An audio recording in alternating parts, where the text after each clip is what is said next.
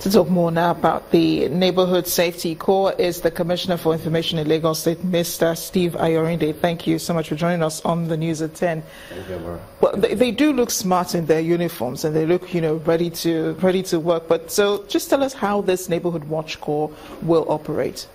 Well, this is basically a second level to community policing, if you like. You know that Lagos has always had the Neighbourhood Watch. What we have done is to give it the backing of the law and transform it. It's actually a rebranding process from Neighbourhood Watch to Neighbourhood Safety Corps. 5,700 of them, which means that you have about 100 of such officers, in quote, in every local government and LCDA in Lagos State. And there is no competition with the police? Not at all, absolutely. No competition whatsoever. Their job actually is to assist the police, essentially with information.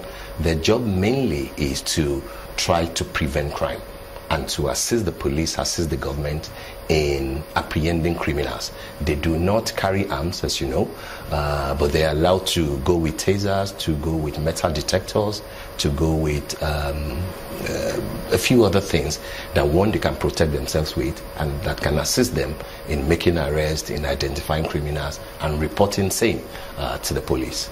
So how were they recruited? I mean, how was the recruitment process done? I mean, were these people you picked up? Are they jobless people in society or just people who already have jobs? I mean, is this a full-time thing for them? It's a full-time job. They were trained. Every one of them, was trained medically, physically, mentally. A good number of them, was actually moved from the Neighbourhood Watch and absorbed into the Corps.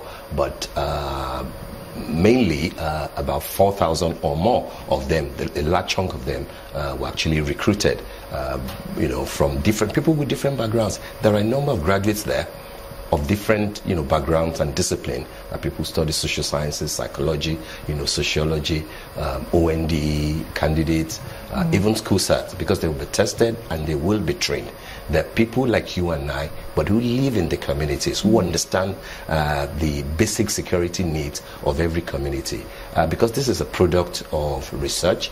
We know for a fact that a good number of the crimes that happen in our communities happen because nobody is giving tips, is telling the police what's going on, is volunteering information. Their job will be to liaise with people who will volunteer information, and then they'll pass, same to the police and to the government. Mr. Steve Ayorinde, thank you so much, and good luck to the Neighbourhood Safety Corps. I do hope that they do fulfill their duties and our society is a lot safer with their presence.